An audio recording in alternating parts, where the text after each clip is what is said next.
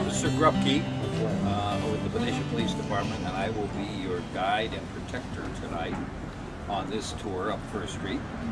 Historic figures in the history of Benicia, and we are going to meet and be greeted by the spirit of those historic figures.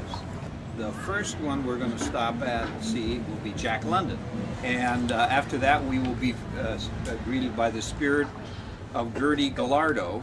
And Gertie Guilardo was the madam of the Jurgensen Saloon, which was right across the street. And then we get up to F Street, where we will meet the spirit of Milo Passalacqua. Milo, who lived to be over 101 years old, was the founder of the Benicia Vallejo stage line. A really interesting character who started a bus line with no money, no bus, and no driver's license. Didn't know how to drive. Never driven a car in all his life. Anyway, and then we'll end up in front of what was called the Bank of Benicia, which is Sandoval's restaurant today, and meet the spirit of Mary Farmer, who will tell us the story of a wild shootout and a murder in front of her house. Here at the historic depot, which was one of the older buildings in Benicia, a lot of people say, well, where's the train? How did this work? There's water there and so forth. But the train used to come into Benicia before there were any bridges and come right down here. This depot was erected here in 1901. It originally was built for a station across the bay, but the Central Pacific Railroad changed their route, and the depot was out in the middle of nowhere, so they picked it up, barged it over here, and put it right here. So it's been here since 1901.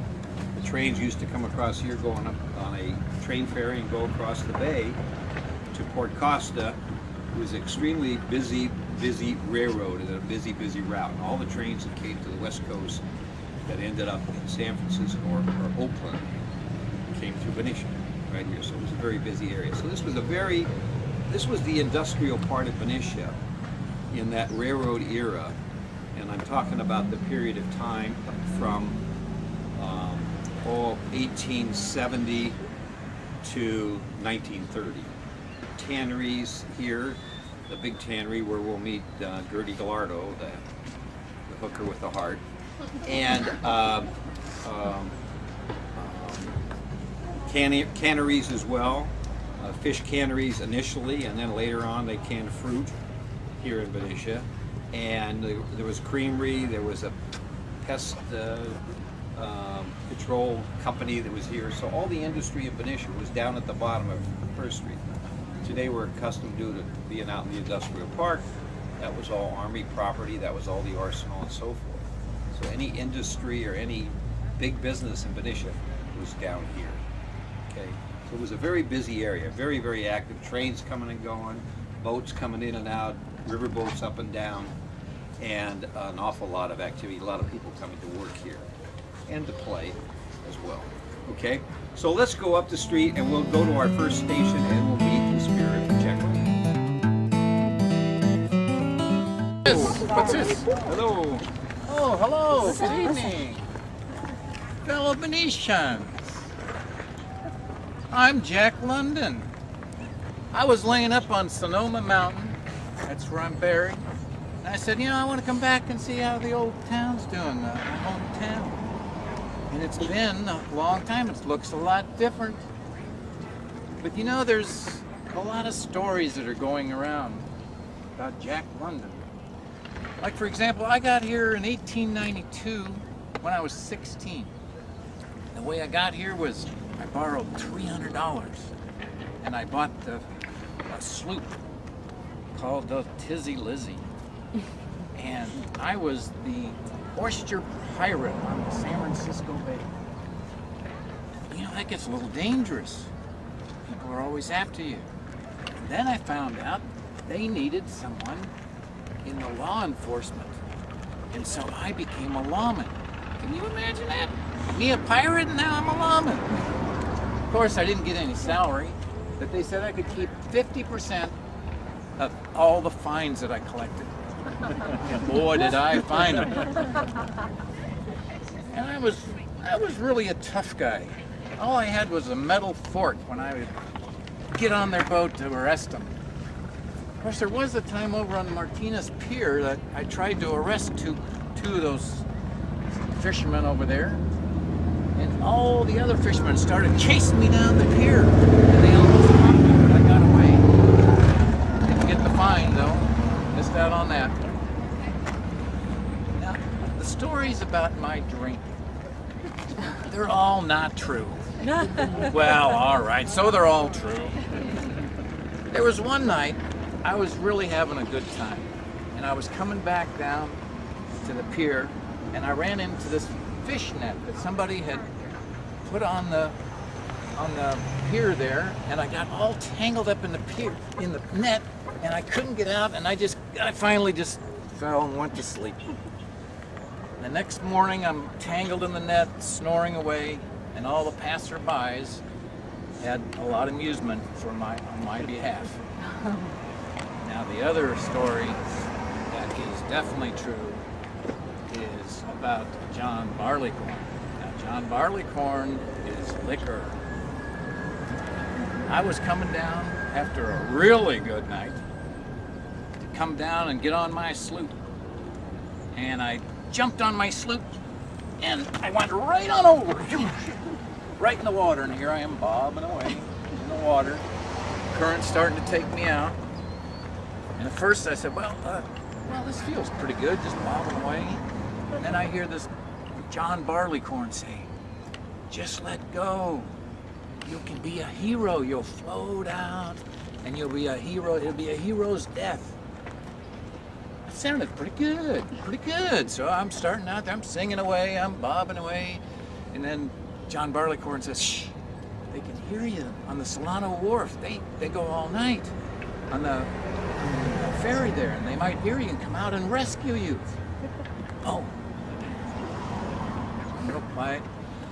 And eventually I got all the way over by the Mare Island Strait where the Napa River comes in, and it's all turmoil, the water and everything.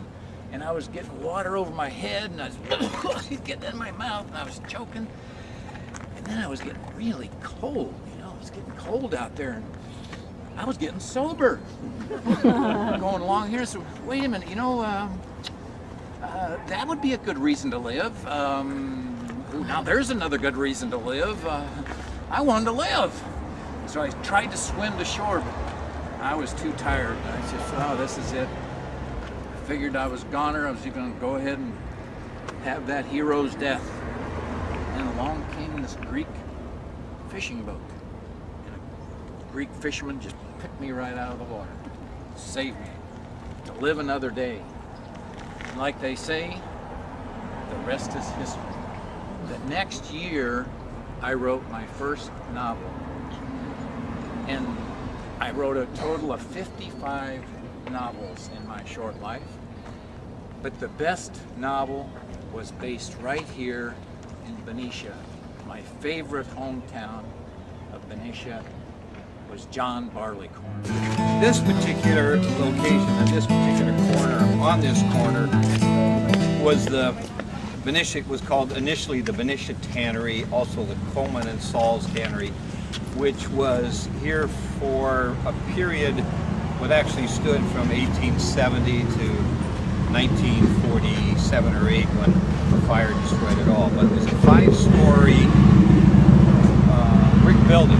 If you could visualize from here for the entire next block of a 5-story building with a walkway across the first street that went over to another building on that side of the street, which was 3 stories tall, brick building as well. And, you know, hence the tannery that you see today, the tannery building, is really a facade and somewhat of a remnant, but it's not the real original building. It's a facade to represent what used to be there. But from here all the way up for the next block, full city block, was a huge 5-story building and a enterprise that employed an awful lot of Benicia citizens. A lot of people worked in the tanneries in the city of Benicia. There was also 2 other ones on the west end of town. So Benicia was well known as a tannery town. I mean, we went through a period of time when we were a railroad town, then we were an industrial town, an army town. So we have a lot of different histories to point to in our past. So let's walk up and we'll meet and see if we can find. Well, we're just walking by. Oh, you must Come on be in, part please. of that history tour. That's us. All right. Well, listen, I'll make you a little deal. You can only stay just a tiny little while because I'm working. And this is actually my corner. But I just took in a little extra work tonight. They asked me to tell you a little bit about history. Let me see if, my name, by the way, is Cyrena. And I'm just going to, Cyrena's going to find her notes here, if you don't mind. Ooh, Captain. How are you? Oh, all right, we'll talk about that later. Now, let's see here. I'll just tell you, you know that Benicia has always been an industrial metropolis. And way back in 1879, there was the construction of the Benicia Tannery building. And it became the center of the tannery industry on the West Coast. Actually, the tannery building stood on this very spot.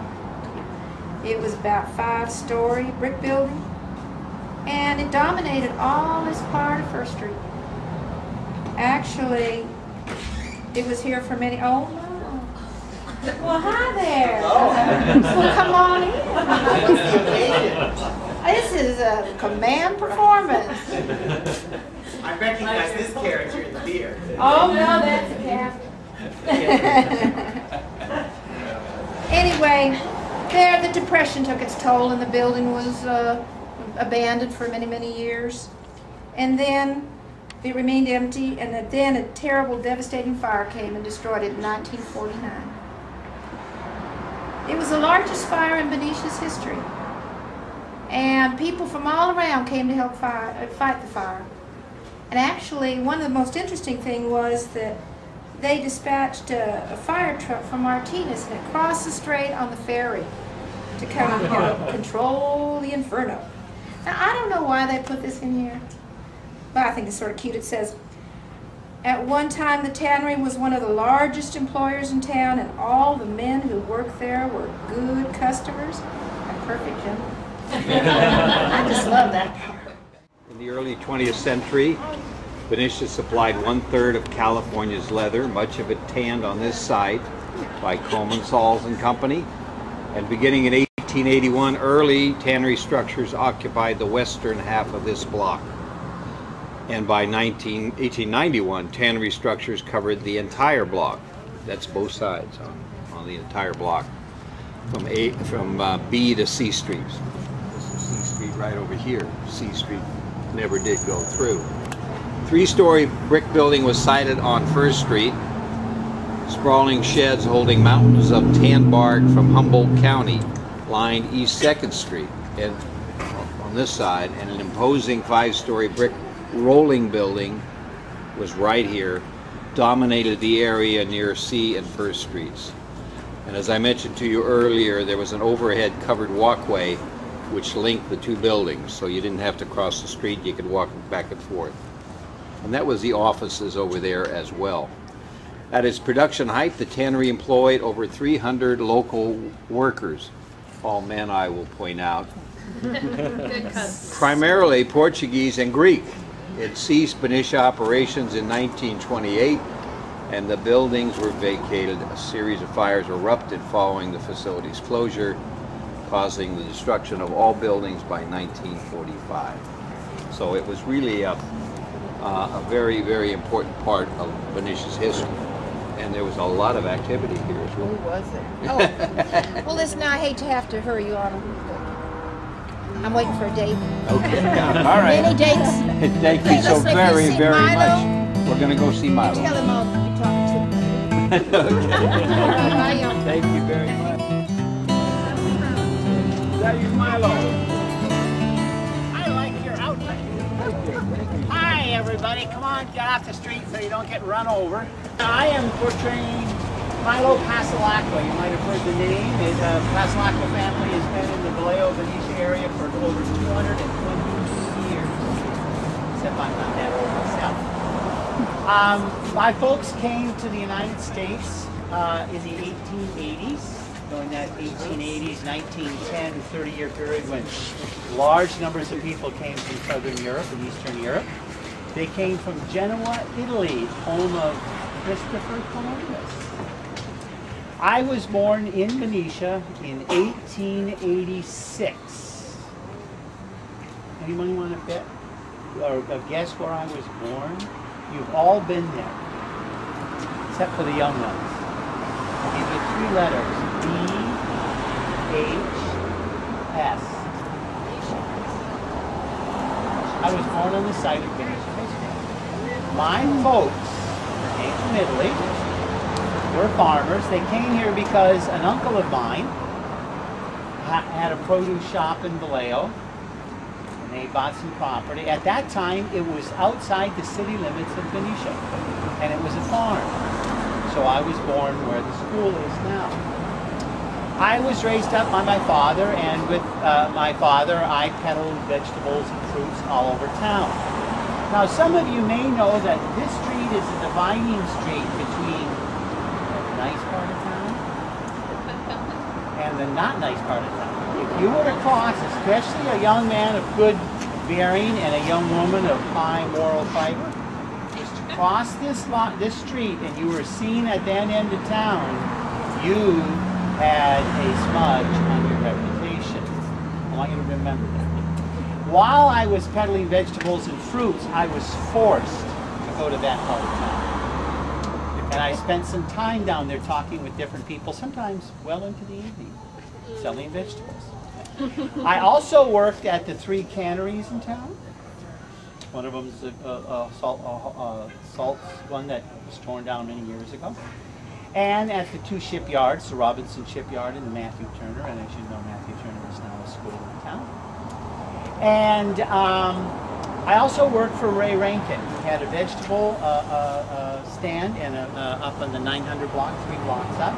And again, I was forced to come to this end of town and spent many hours convincing people to buy vegetables and fruits, well into the evening sometimes. While I was working for Ray Rankin, some Sharpies, some con artists from Vallejo, our sister city, had a plan to buy some land over where the state park is now, where the ferry boat was, and where Spangler's ferry boat restaurant was. They were going to put some houses in, and they were going to run a bus service from Vallejo to Benicia back and forth to get people to the main line. Well, they ran out of money. And I decided that, I was 29 at the time, 1915, that it was time for me to make my way in the world. I needed $1,000 to get from them the bus that they had on hold at Ewing Wheeler in San Francisco on what used to be Auto Roll in Van Ness Avenue in San Francisco.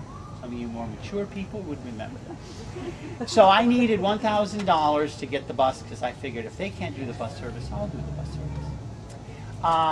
So I had 250 bucks that I had saved up from peddling vegetables and fruits, some of them down there.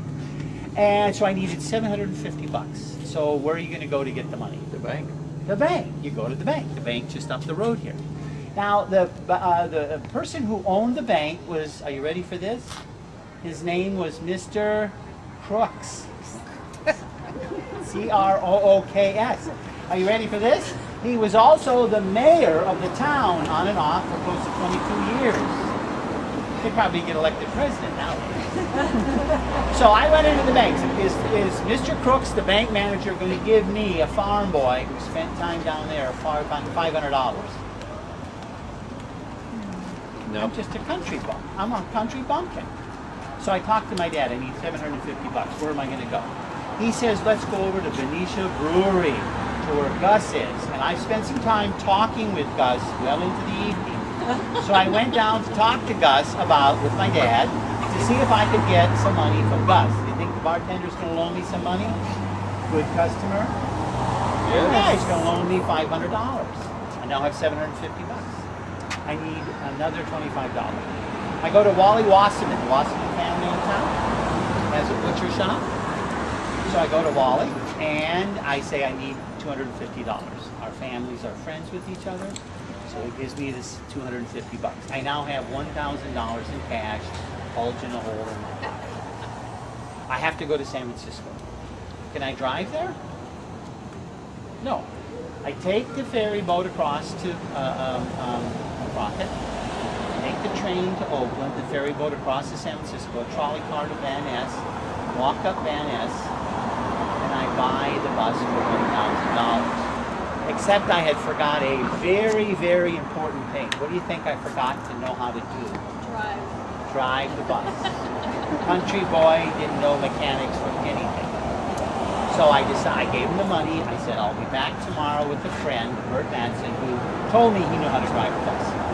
So I repeat my tale back. I go over to Bert's house. I say, Bert, listen, blah, blah, blah, blah. He says, good, I'll go with you. So we take the ferry boat, the train, the ferry boat, the trolley car, get the bus. I find out that Bert doesn't know much more than I do.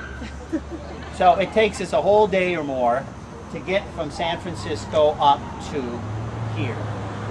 He teaches me how to drive, he sort of learns himself, we get here. We then start the Vallejo Benicia stage line, which ran for 75 years. It ended, it was sold in 1990.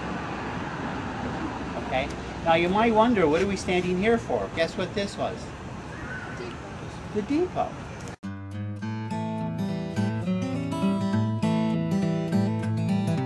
I'm Mary Farmer. I'm the spirit of Mary Farmer. Well, I came to Benicia in 1889, I believe I was. It was 1889, and you know, I'm pretty old, so I don't remember for sure how old I was when I came.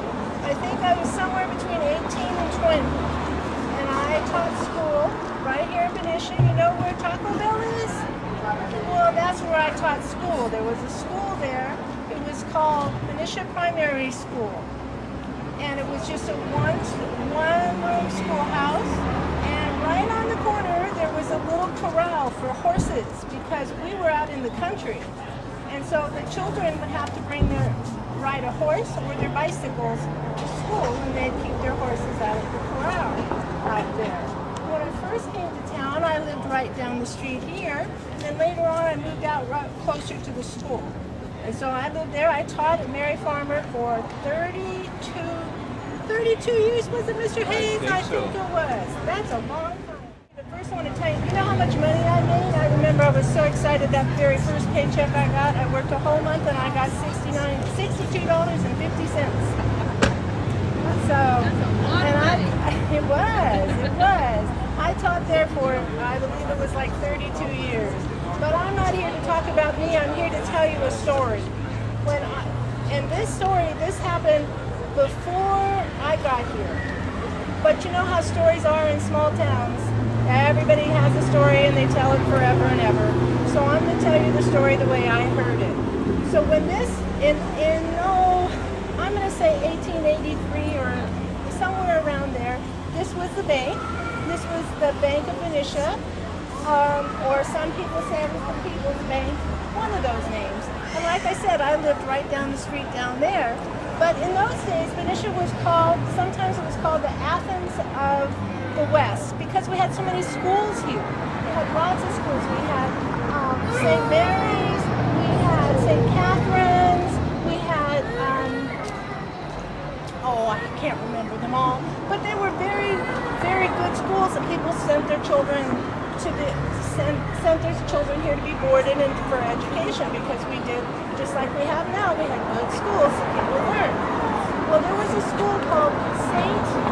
Augustine. St. Augustine was a military boys' school. It was for young men, just past high school, a little bit of college age, and there was a man named John Crook, and his son went to St. Augustine.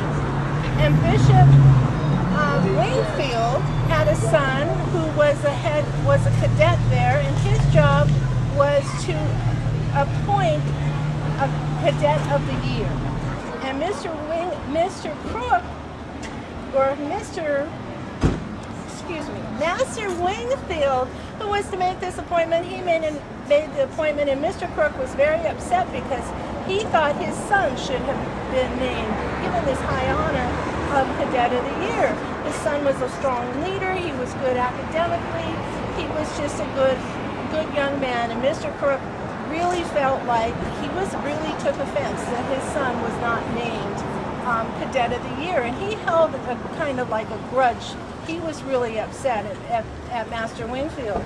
Well, Mr. Crook lived. He was building a mansion. You've heard of the Crook's mansion. It was down here at the end of West 3rd Street. One day he was walking from there to the bank.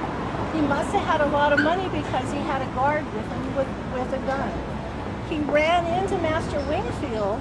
They got into a fight, some kind of fight, and he shot him. Mr. Crook shot Master Wingfield. They took Master Wingfield. I'm sorry, I don't remember Mr. Wingfield's first name, so I'm calling him Master Wingfield. But they took him home to the Bishop Wingfield's home, which is still here. It's on East 2nd, between East 2nd and East 3rd on Wingfield Way. And so he died. Mr. Crook was very, very upset that should happen. He went over to the Wingfields and he apologized, and they accepted his apology. He was tried, but he was found innocent. But I think, he was probably very upset about what happened. He sold his house. He had just finished building that house. He sold the house to his brother William. So it's now called the Crook's Mansion. William Crook. William and his wife Fanny had 4 children. They lived in that house. Mr. Crook died when he was in 1950. He was 89 years old. His wife died a year later. They had 4 children. 2 of them died in one of them when she was 12 he or she in a bicycle accident. Another one died in an automobile accident. The oldest daughter, Alice, lived in the house until she passed away and then sold, and it's been